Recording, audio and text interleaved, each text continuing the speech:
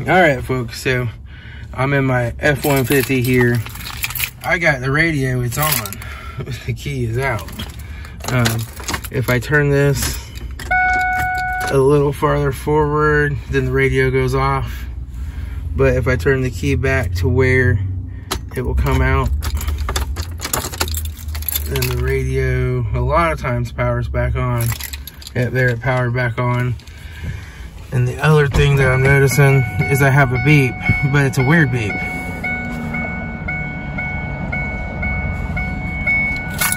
You hear that beep? Now this is the beep with the key in. Okay, so that's got, and so I take the key out and I get that beep. Also, if I turn the lights on, I get that beep. So what's happening here is there is a metal piece in this ignition that grounds when the key is in there, and so it knows the key's in it. And so it's not seeing that metal piece. It's saying, hey, the key's out. So I'm going to try to reset the beep, but the computer still sees that this ignition is in the accessory position with the radio on. And so that's where it's kind of, I'm pretty sure it kind of resets and then it beeps and it resets and it beeps.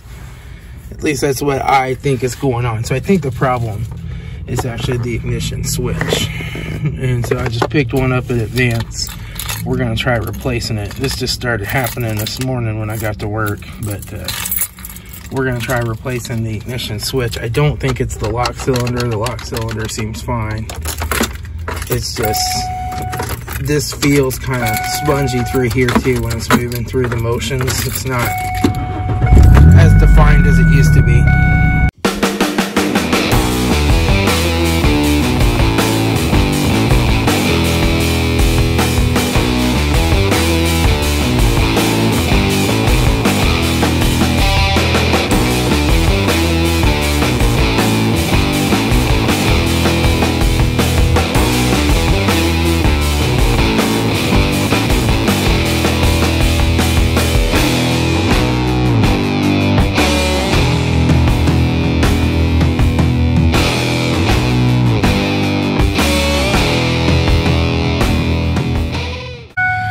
Alright folks, so I've taken out some of these bolts. Sorry about the dinger. But there's a bolt here. There's a bolt over here. There was 2 bolts in each of these brackets. One down here on the bottom and one up in the front. So one down here, one up here. And then there's a metal bracket. Down here, you gotta take 2 8mm bolts out here. And now I gotta see if this thing will pop out. Which I don't know. It's acting like it don't want to pop out, but there we go. Okay. So now, I don't know. Let me take this piece out completely and see what's down here.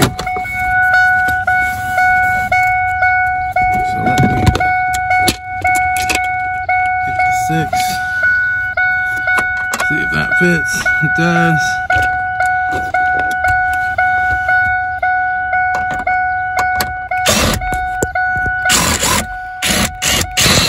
There we go. Alright, yay. Nope, there's still something holding it here.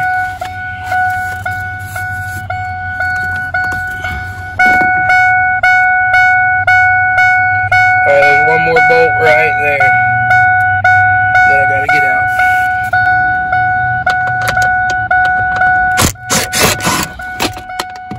Oh, I dropped it. There it is. Okay. Alright. I'll just move that down out of the way. And this is our ignition switch right up here. Alright, it looks like this plug is a 7mm.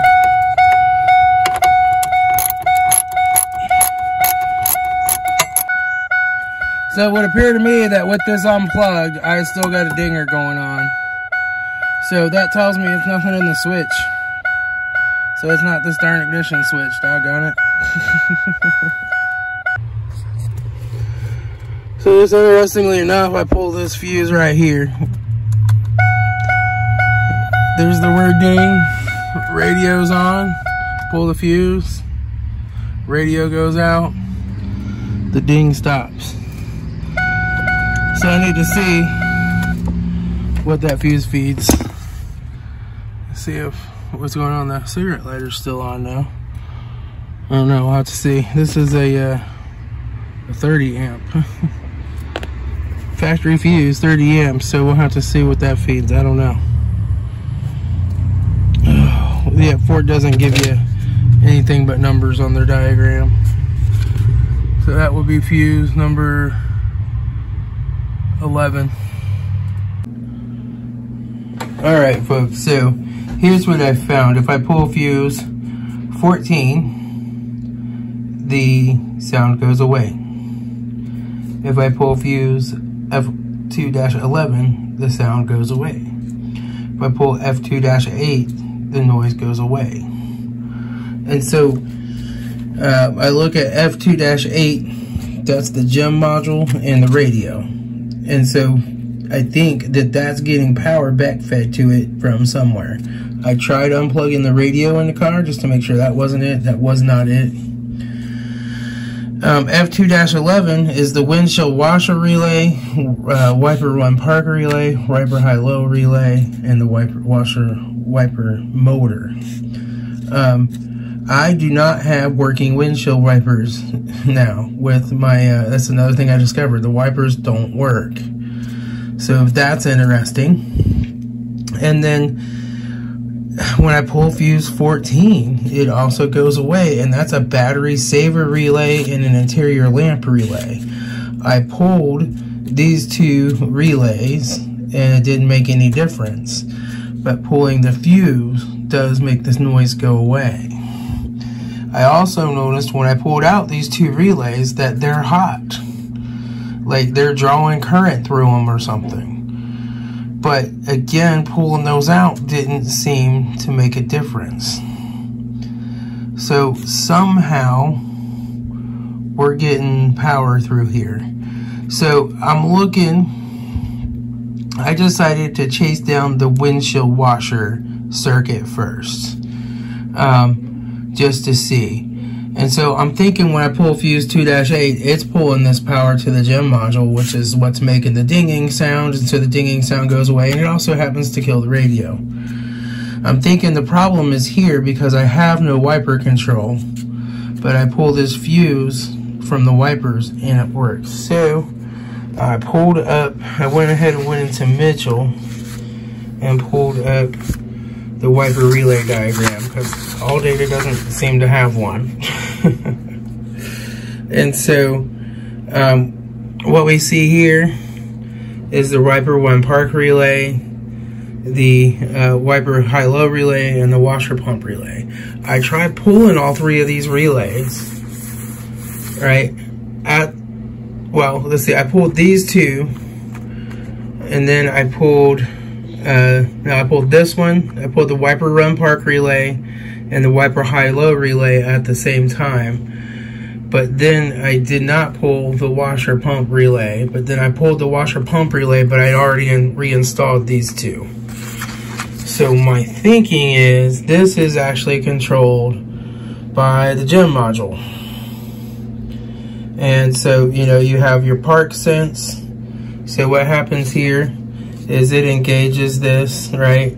And so when this is engaged, it pulls this over to a run position. So the park sense, it's no longer parked, right? And then when you release it, it unlatches, goes to park sense to tell the Chime module that it's parked. But it's controlled through this ground here. This one is controlled here. The washer pump is just a ground, okay? It's a ground side controlled relay that's going to allow energy to go to the washer pump. And then this one is the wiper speed relay, and so when it's on high, this grounds closes this relay to go to high instead of low. And so what I want to do is pull all three of those relays at once. First, let's see if the noise goes away. But then what I'm going to do is take my test light out, and we're going to check for a ground here when it should be grounded. We're going to check for a ground here when it should be grounded, and check for a ground here when it should be grounded, and see if maybe this gem module has gone nuts and it is backfeeding voltage up through. We also have the wiper motor itself, right, which has quite a bit of stuff in it. And so the wiper motor itself could be, you know, where it gets its voltage. Let's see here. Black, light blue.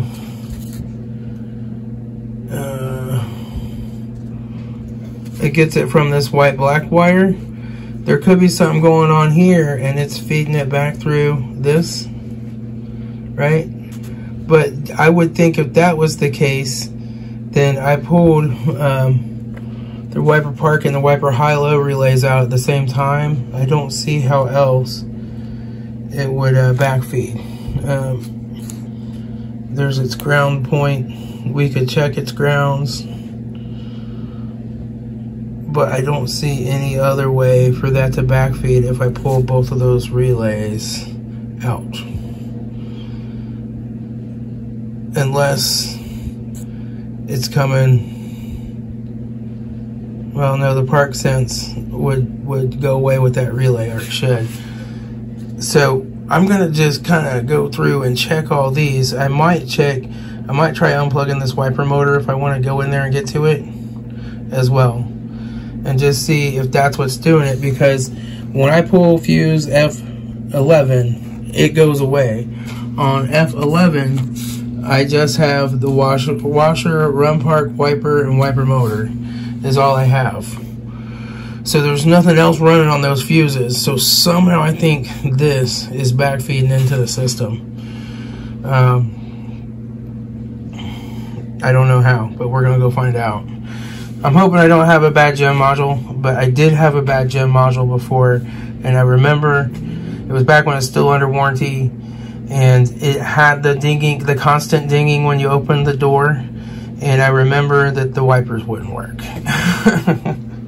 So that was 20 years ago while it was under warranty, but same symptoms. So we're gonna see. So here's something else that's interesting. You notice right now it's just ding, ding, ding, ding, ding. A perfect little harmony. The wipers are off. What happens if I turn the wipers on?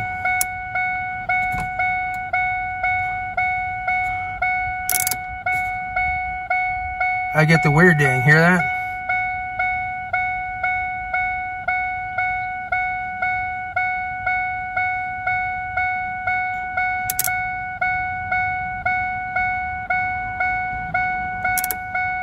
There, I get a regular ding with them off.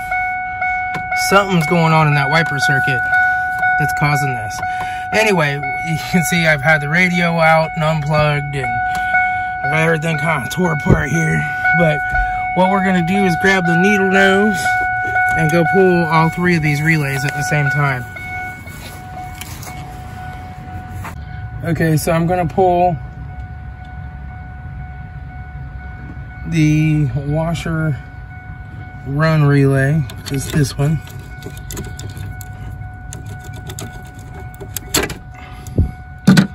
Okay, and then I'm going to pull the I think this is the run park relay.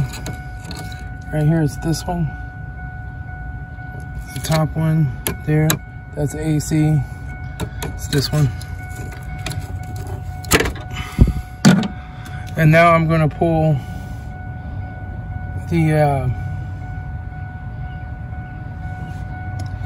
wiper motor washer pump relay. And I still have ding, ding, ding, ding. So it's not backfeeding through these relays. And we can pull these other ones out just to see.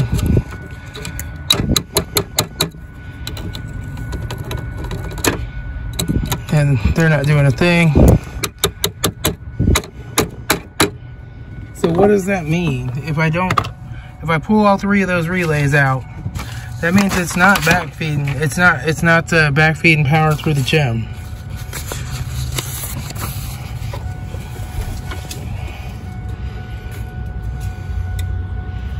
It's not backfeeding power. It's got to be something backfeeding power from here somehow. I don't know how.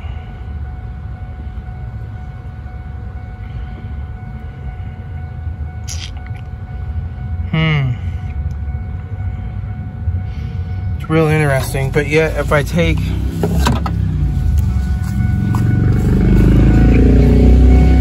11 out, this 30 amp one right here, it kills it. All right, folks, so this is unplugged now. I got the 3 relays out for the wiper control. And you notice now, this doesn't change the sound of the ding anymore with those relays out. That's good. It tells me it's not something on the control side of the gem module, because this hooks to the control side. My radio still has some power there. And so now I'm going to hook to the power feed side of this relay. So here's the relay we're looking at. I'm going to hook to this side, or this pin right here, that is part of the control power feed. The power feed to the control side of the relay with my test light. It's not enough to light my test light, but that 1/4 amp going through the test light is enough to power off the radio. The dinging goes away, right? So that tells me that there is some power getting through to that circuit. It's enough power to power the radio to make the dinger go. When the wipers are on, it tries to activate the wiper circuit, and that's what's causing the reset, right? It's like trying to activate the wiper circuit, and it's like, nope, not enough current. And then it deactivates, and then it comes back on and dings again. That's what that little pause dinging is about. So how can we get power through to this? Because this all comes off a fuse, F30, right here. And right here, we know that we unplug that, it goes away. We've pulled all the relays out. So how would it be getting power back? So we definitely have something weird happening with this wiper motor circuit. It's got to be, because it could be when I pull the fuse, I kill the power to the wiper motor circuit. So wherever it's bleeding power back off, and the only place I could figure what might be happening is right here. Is it saying that this isn't parked or something? Because these are spliced together, and this, if it got power going to it, could provide power to the park sense.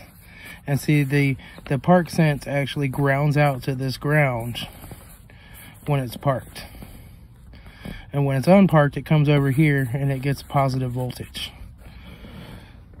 So that, with the relay out, couldn't backfeed into this, but we're killing the power to this circuit, so it's no longer giving me anything on this park sense for the wipers. So is that enough to make the dinger go off? I don't know. But I think what we're going to do is go unplug the wiper motor and see what happens.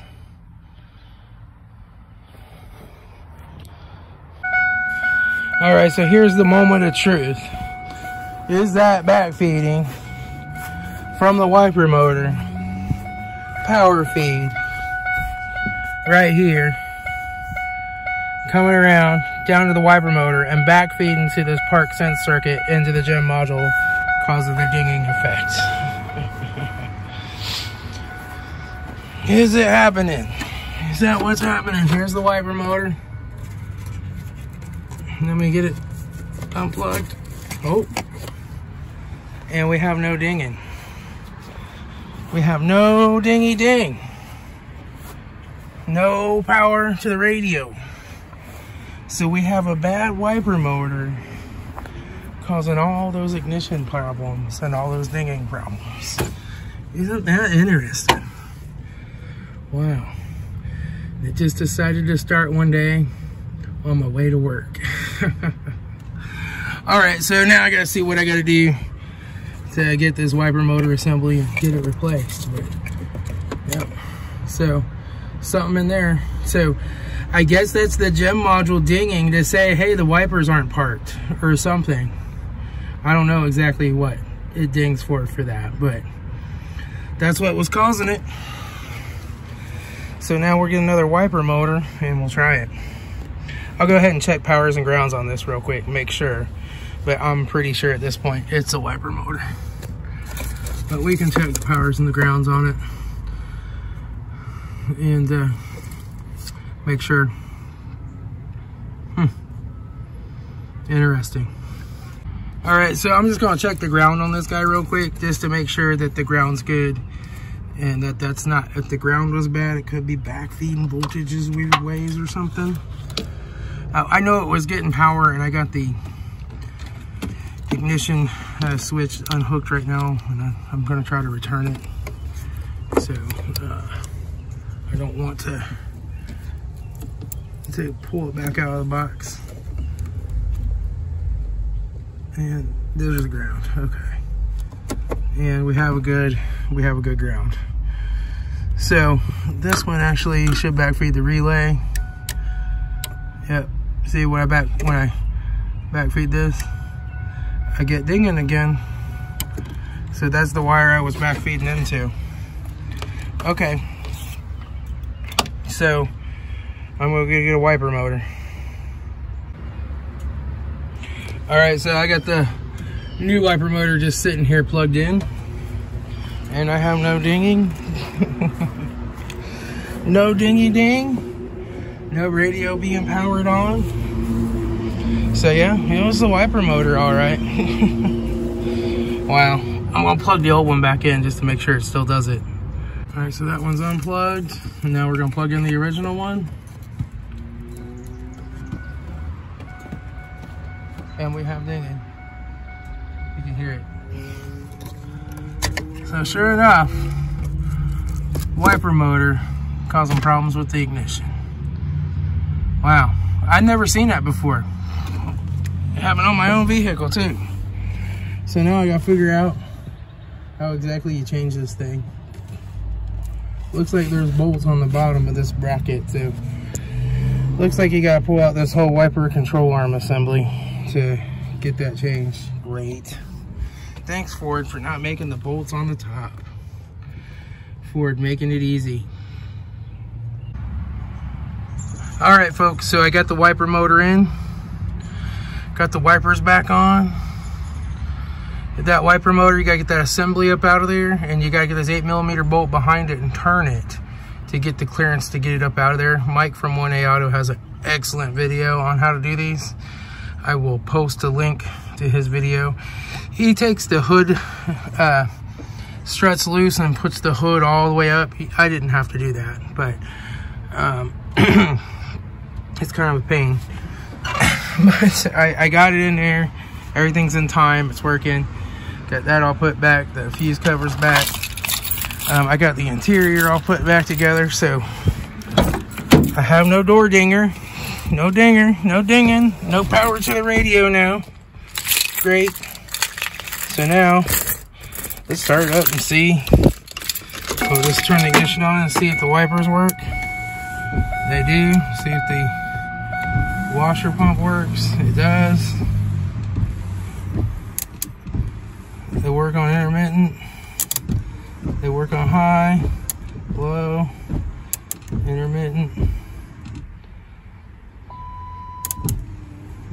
Yep. So it's all good. It's all good. All that caused by a bad wiper motor. Good times. All right, folks, so that was just a quick one. I just kind of brought you along on my cell phone and did a little bit of video. I didn't film the whole process of taking everything apart. Like I said, Mike from 1A Auto has an excellent video on how to get to that wiper motor and get it out of there. So I wasn't going to necessarily do another one. but I wanted to bring you through the troubleshooting process and going through the wiring diagrams and you know, the wiring diagrams here, and trying to figure out what's actually going on. So now I got to take my core back up to advance, and my truck is back in business. All right. All right, I'll talk to y'all later. This is Tom, your Frugal Prepper.